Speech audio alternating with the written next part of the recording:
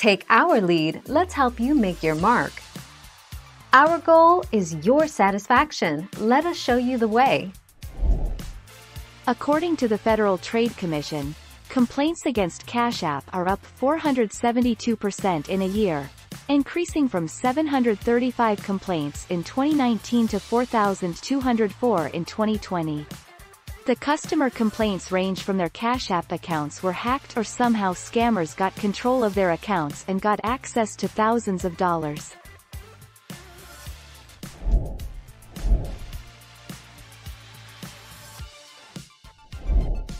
Take our lead. Payment information is encrypted and sent through secure servers, according to the Cash App website. You should take some additional steps to ensure no one can send money using your phone without your permission.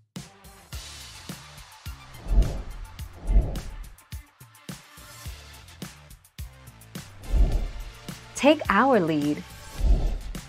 Only share your Venmo or Cash App usernames and never give change or refunds. Don't let your potential sugar daddy pay for your credit card bill, student loans or rent directly. Those payments are all easy to fake for a few days and you would be giving out a lot of personal information to a scammer. Thank you for watching. Please subscribe and hit the bell notification.